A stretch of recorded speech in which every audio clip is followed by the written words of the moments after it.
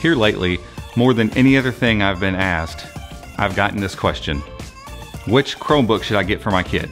And whether I'm at the coffee shop or I'm here in the office, via email and comment threads, over and over I've had to answer this question.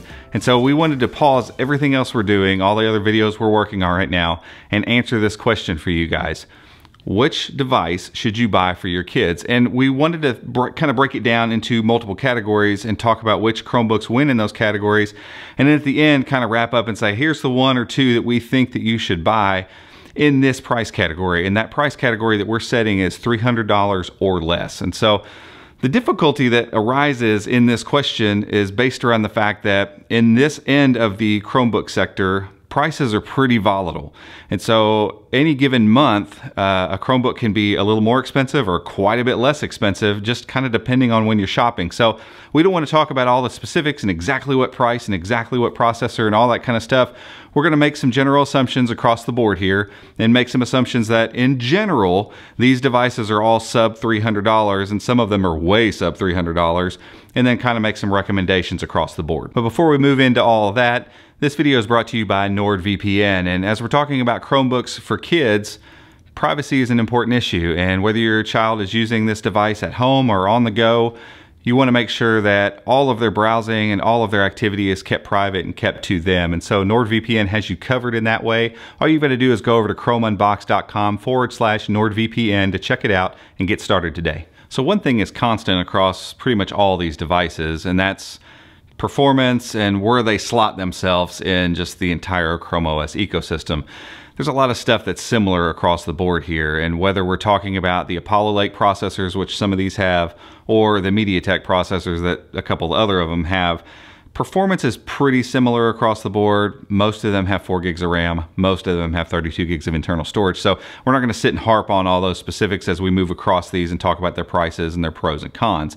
And the 4 categories we're going to talk about are durability, the screen, input methods like keyboard and trackpad, and then last but not least, price. And then as we kind of look through all 4 of those things, we'll kind of make a decision on which one we think is the best buy at this particular point. So up first is durability. There's only a couple Chromebooks we can mention here because in general, the durable Chromebooks, the ones that are rated against drops and spills, are saved for resellers to the education market. And so it's hard for general consumers to go and get those. But there are a couple we want to mention. One is from Lenovo, the 500E Chromebook, and you're going to hear that one quite a bit. And the second one is the NL7T from CTL. And if you've never heard of them, don't worry about that. They are a reputable company that makes Chromebooks just for education, but you can go straight to CTL and get that one. And they're both rugged. They're both made to resist all kinds of drops and spills and stuff. So if you're really just looking for a rugged Chromebook, these are both right around $300. These two will fit the bill. Next up, let's talk about screens. There are a lot of bad screens on low-end Chromebooks. That's just a given. However, there are a handful that are actually reasonable to use. But one note I want to make: my daughter uses a Chromebook every day at school. She's 8 years old. Never once has she come home and complained to me about the quality of her screen. So in general, I don't think kids are nearly as bothered by the quality of the screen as adults are. Your mileage may vary with your child, but as important as this is, I don't think this is an absolute deal breaker. However, that being said, we have 3 Chromebooks I want to mention, technically 4, in this segment that have decent screens at that sub $300 price. First up is the 14-inch Chromebook from Point2. If you've never heard of them, it's okay. They're a small company.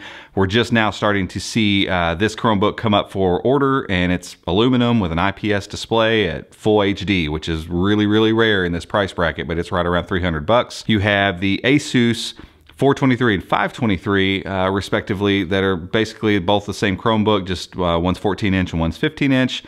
Low resolution, poor viewing angles, but I wanted to throw them in here because there are 2 of the larger screens at a much lower price than you see. Most of these smaller ones, lower price Chromebooks, are 11.6-inch devices, and so that's a larger screen option if you would like it. And then lastly, I want to mention the Lenovo C330, which you're going to hear quite a bit. It has a good IPS display with good viewing angles. It's 11.6 inches. It's standard HD.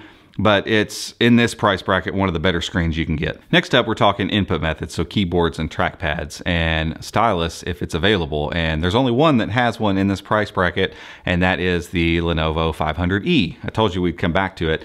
It has a good display. I didn't mention it with the other displays, but it's got a decent display, but Lenovo makes great keyboards and serviceable trackpads. And so the input methods on this one are pretty good. And it comes with a garage stylus that fits right in the device. So if you got a kid that likes to draw or is thinking about drawing or likes to color and do all that kind of stuff, having that stylus is a pretty important thing. The runner-up here would be the C330. Again, I said that we would mention it too. It has that kind of Lenovo input DNA going on there. They're not the best keyboards and not the best trackpads ever, but they're very, very serviceable. And on these lower end Chromebooks, that's an important thing to note because some of these input methods and trackpads get really, really bad really, really quick. And finally, we come to price, which is why a lot of you are here. What I want to urge you towards is not to cheap out completely to the bottom of the barrel on this stuff, because when we get down to these really, really low prices, you get some devices that are just not well put together. However, I want to tell you the ones that are the lowest price. And so the Samsung Chromebook 3 is the most recent Chromebook you can get a hold of, and it's probably the lowest price. I've seen it for 160 bucks, which is crazy.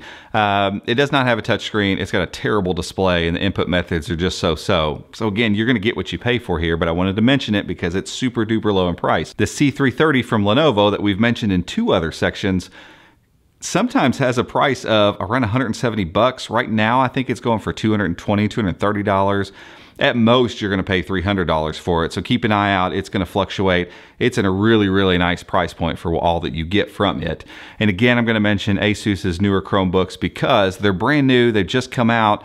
They have the newest processors in them, and they are $269, both of them, for either the 14 or 15 inch. Now, before we kind of wrap all this up and I give you some recommendations to move out of this video with, I do want to mention refurbished devices. Now, we can't talk about those as constants because they're not always available. They're not brand new. They're not going to always be there.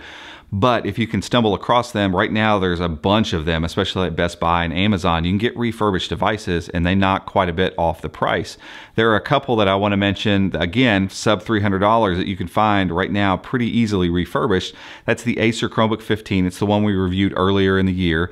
It's all aluminum, full HD display. It's got a little bit better processor than some of these others we've talked about. 4 gigs of RAM, 32 gigs of internal storage, backlit keyboard, touchscreen. It's got a lot of good stuff, and it can be had for about $280, $290 right now if you find a refurb. And then the Acer Chromebook 14, which is a device that was made about 1.5 years, 2 years ago. Older processor, really great build quality, no touchscreen. So it's going to be a little bit slower, but it's just a really, really good looking device if that's kind of what you're into. And again, you can get it for quite a bit under $300. So if you've made it to this point in the video, I'm going to freely assume that the earlier sections did not sell you on one device over the other. So let me help you out. You're probably at this point saying, I have 300 bucks and I need to buy a Chromebook. Which one should I get? There are 2 devices that kind of stand up above all the rest of the devices we've talked about when we're talking about price and what you get for that money. And they're both made by Lenovo, the 500E and the C330. It's just they offer 2 different things. The C330 is still your best bet if you're just looking to try to save some money and get the best Chromebook for your dollar. It doesn't have a stylus though, and the 500E from Lenovo does have a stylus and all the great things that the C330 has, plus it's rugged. So you kind of get everything we could possibly hope for in a cheap Chromebook in the 500E, and in the 330, a couple things less. And so that decision is just kind of up to you. If it were me and I were going to spend less than 300 bucks and get a Chromebook for my child, I would get the C330 because I don't know that stylus input and ruggedness is that big of a deal. But everyone's going to be different, and some people are thinking, hey, a stylus is the most important thing I could have, and being rugged is the most important thing I can have, then absolutely go with the 500E. Both of them are under $300, and both of them are great Chromebooks that are going to give you a good overall experience at this price point. But that's it for this one. Hopefully we've helped you make a purchasing decision. If you liked the video, give it a thumbs up, hit that subscribe button below, and until next time, we'll see you.